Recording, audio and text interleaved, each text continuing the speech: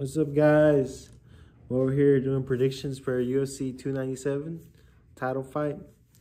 Sean Strickland versus Drplessis 2.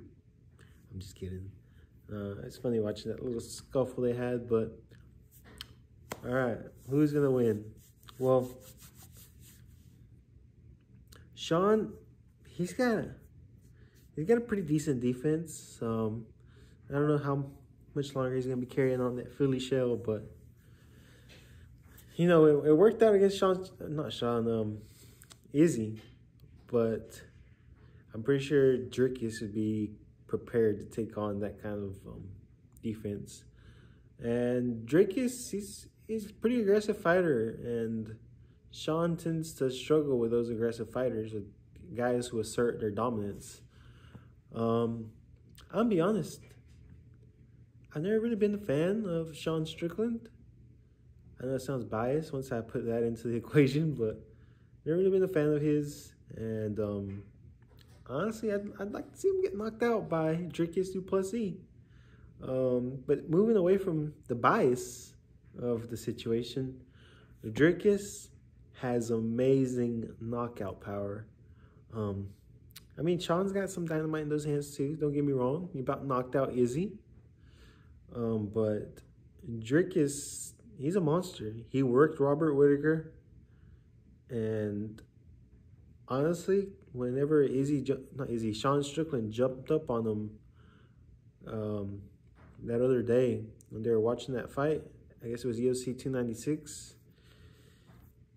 Drplessis took those hits pretty easily. I mean, I guess Sean didn't have enough space and time to create real power in his hits, but I don't know. From what I've seen, Drplessis is going to be a monster for Sean to handle. So I predict a Drplessis knockout at the beginning of the third round.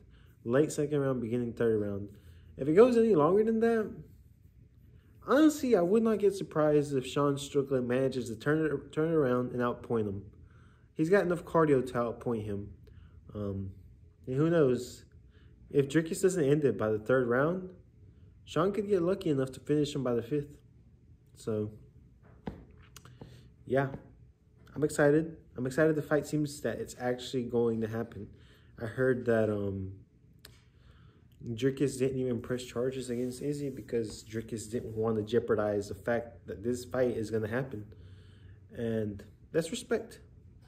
I know Sean finds this fight a little personal due to some things Drplessis has said before, but that's a fight game. I mean, it's best if you don't go that personal, especially from what I understand, it's like child abuse type stuff, which that's the main reason why I don't like Sean. I know he says a lot of stuff as a joke, like, oh, you need a drunk father rage beating and stuff like that. But it's not like Drplessis wasn't trying to attack him in a freaking publicity type of way, right? Like, Sean does a bunch of publicity, controversial joke stuff. And Drplessis just hits him with it one time and Sean gets pissed about it. It's best if you refrain from those types of jokes in general. I do agree. But it's a fight game. And I'm going to refrain from those jokes, but I'm not going to necessarily judge them too much about doing it. It just depends. It depends. Like when Colby Covington and Leon Edwards were going at it, Colby Covington did cross that line. He honestly did cross it. Because Leon, he's not that type of person. And Colby went where he shouldn't have. Whereas Drplessis probably thought, and this doesn't justify him saying it, but he probably thought that joke was fair game due to all the things freaking Sean says, like, oh, how do I get to the meat and potatoes of it? Work harder, child. Like, that's a little, I'm not going to say it's too far. I personally don't like the joke, but, you know, I've said jokes all the time. So, yep, they just shut the light off on me. I'll catch you guys on the next one. Can't even shoot a YouTube video in peace. Remember, like, share, and subscribe. Ciao.